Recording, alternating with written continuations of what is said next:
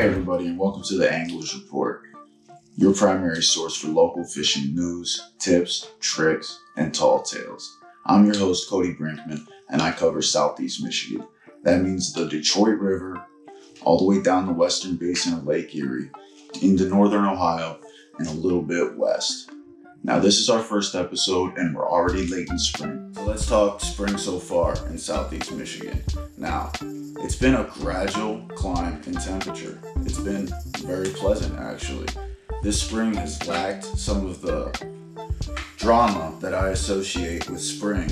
And what I mean by that is the big swings in temperature where you've got blown out rivers, chocolate milk, hot one day, freezing cold the next.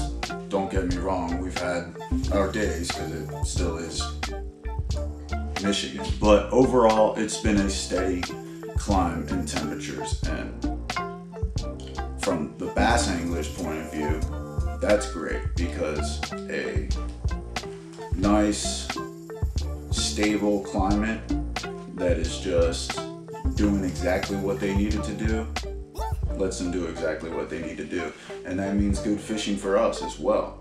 I did want to get this out this weekend because, as we know, there is a big drop. What's that going to mean this weekend? I don't think it's going to affect anything that bad. I think it might slow them down. It might put them into a little bit of a shocker. They might change fish of all species, might change their patterns up a little bit.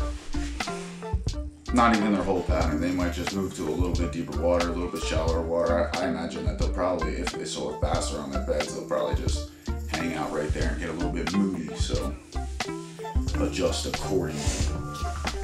Alright, so let's check out those water temps just from the last couple weeks. Let's see if we can get a couple pictures up.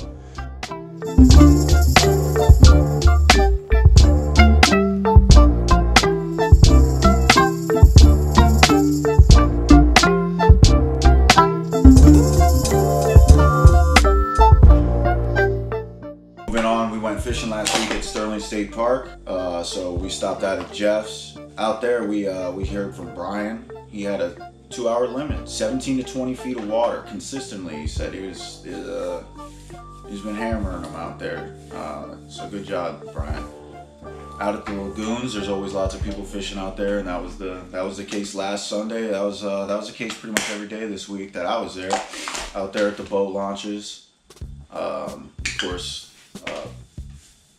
Some folks release bass right there at the ramp, so that's a good spot to check for fish. And the lagoons are nice and accessible. A couple guys out there fishing said that they had been doing really well on the bluegill back in the woods there around the lagoons at Sterling State Park.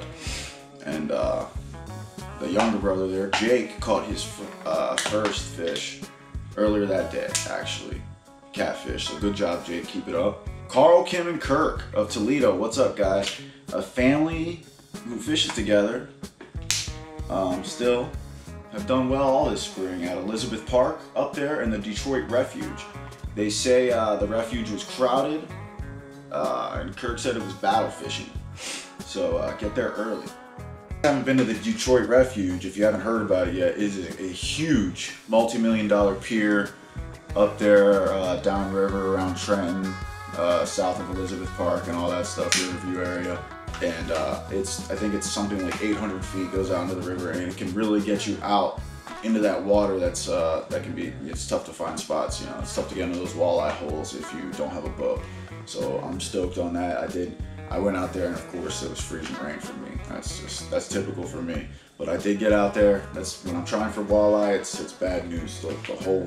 The whole game changes, and we'll get some walleye. Keep up with me. I'll get one someday. It's been 6 years. All of my fishing since I've lived here has been river smallmouth. But the name of the game out at Sterling State Park this last week has been largemouth.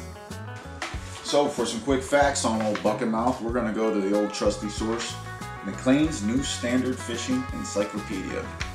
One of the most important game fish, largemouth, is regionally known as the green bass, the green trout, Oswego bass, and the black bass. There are 3 key points that differentiate them from a smallmouth. The larger jaw extending behind the eye, where smallies' dorsal fins continue all the way down in one fin. The largemouth is split. You can see them fan out a lot when they're over their beds, whereas smallmouth, especially river smallmouth, they get a crazy sleek look.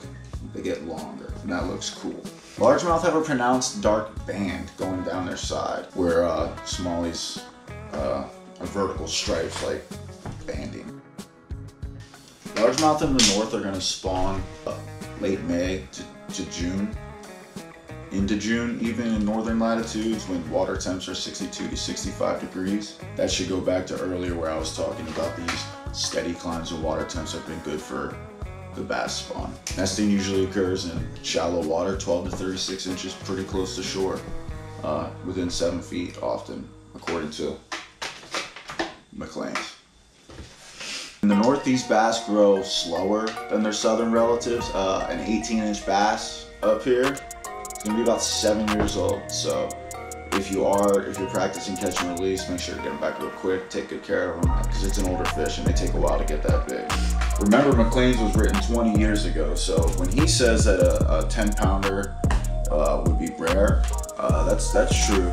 But Erie's consistently putting out bigger and bigger bass on the smallmouth side. We're talking largemouth, but I've been talking to a cat from up in Canada, and he's on the quest for the 7-pounder, and he's just putting up bigger and bigger fish all the time. So we're gonna get to him in the next few weeks when his season opens up in July. So stay tuned for that.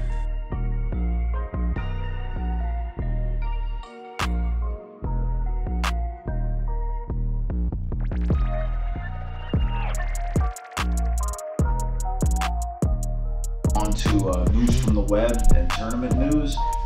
Late in the game for tournament news, like I said, it's already June. There's already been the Bulls Harbor tournament right here. Missed that. As well as some other stuff. The walleye tournaments, all grass. The 25th, is it? Sometime in July, but it's the 25th super anniversary, super duper anniversary, or something like that for them. There are salmon tournaments all over Michigan. The 333 tournament trail deal. We'll get an image up of that.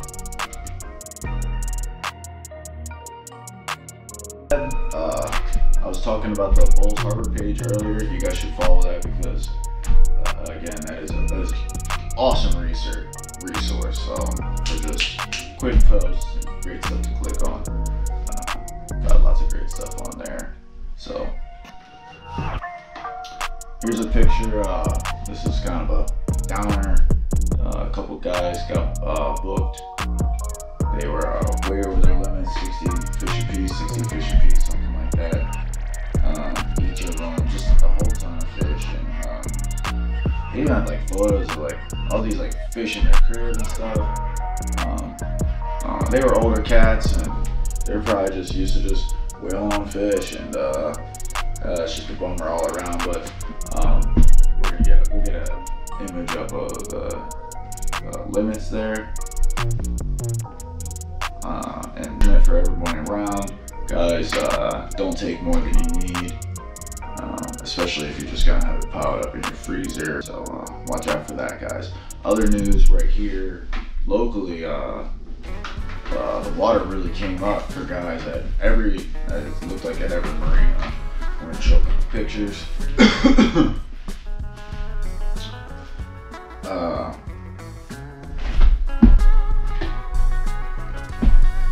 Here's a picture of Jason G. His boat, and he was kind enough to give me the thing.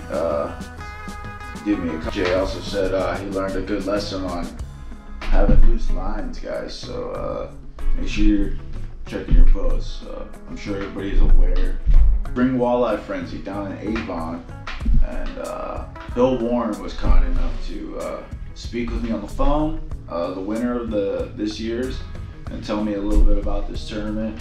There's tons of tournaments coming out like this all the time, and it was an online walleye tournament based on length, where Bill submitted the length of his fish. We got to get the scoop on exactly how long it was, because there's another one for summer and fall, according to Bill. Big payout. He won $2,500, so that was cool.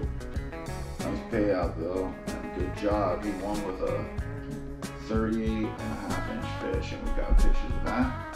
Great job, Bill. So these online tournaments are a big thing going on. Kayak bass fishing does it.